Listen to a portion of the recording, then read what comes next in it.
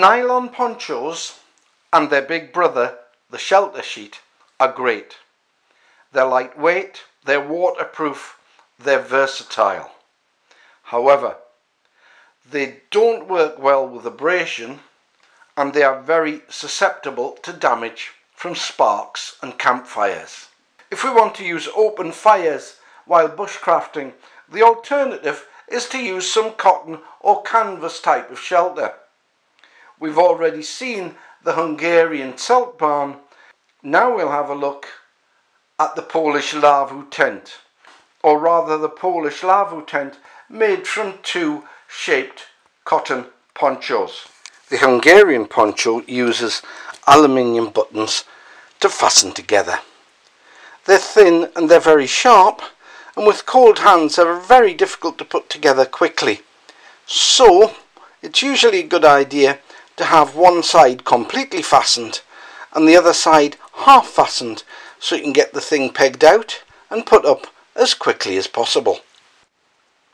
The metal buttons are very sturdy and they're riveted on.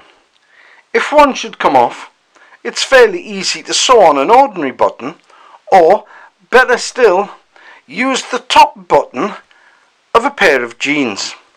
You can buy these in just about every haberdasher's, and all you have to do is put the stem through and hammer the button on.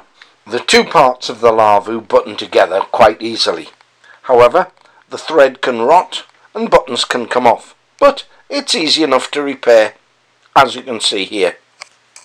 For setting up the Zeltbahn easily, it's a good idea to keep them fastened together until you need them. Start by pegging out one corner, then the other three, till you've got a rough square shape. Put the poles inside the tent in two sections before you join them together, then put them up the centre holes. Once you've got the rough shape, pull out the sides and tension it using all the pegs that you have. To set up the Laavu, have it buttoned together, but make sure you can get in and out one gap. Peg out one corner, then introduce the poles, putting them together inside and erecting them. Then peg out the other side, then the third, then the fourth, till you've got the rough shape. Then using the other pegs, pull it out till it's taut. The takedown procedure for the Zeltbahn and the Laavu are very similar. Pull the pegs out from the front until it collapses. Then remove all the pegs and store them. Then take out the tent poles, pack it all up in the bags, roll it up and fasten it down. The Laavu is slightly bigger and a lot more comfortable, as you've got substantially more space, more than you would think by looking at the two structures. Okay, so do you want a Zeltbahn or a Laavu? They're simple, old technology. That makes them easy to repair, and they're robust. They can be waterproofed as well. However, they are heavy, and even heavier when they get wet. You can't store them wet, you've got to dry them off before you put them away. You've got to take care. They're not overly large, especially the Zeltbahn, which is ideal for children and small people, but not for people of average height, especially as both the Zeltbahn and the Laavu have a middle pole.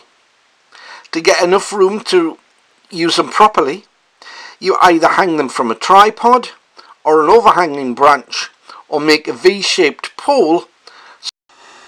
To make the space-saving poles, I used the rubber walking stick end, the Y shape from an old tent, and some dowel. Each Zeltbahn has a set of poles which will allow it to be put up. In total, I made 4 extra poles, 2 for each set.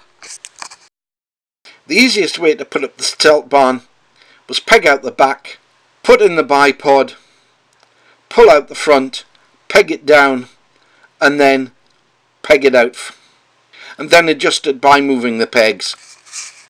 Once the bipod's in place and you've got it pegged out, it's quite a comfortable size for one person and a lot of gear. You can use a plastic disc to keep the rain out. And providing you pack it up in a logical manner, you won't lose anything and it'll be ready for the next time you want to go out. Similarly, lay out the Laavu, put in the poles, put the poles up, peg them out, and your shelter's ready. Both the Laavu and the Zeltbahn can be used singly to make a windbreak or sunshade. The Laavu and the Zeltbahn make a sturdy, if somewhat heavy, alternative to nylon sheeting that's ideal for use in bushcraft where fires and sparks are involved. If you've only got a little bit of time, you can get out there and practice putting up your tent and sorting out your gear. So get out there, get training. You know it makes sense. It will serve you well.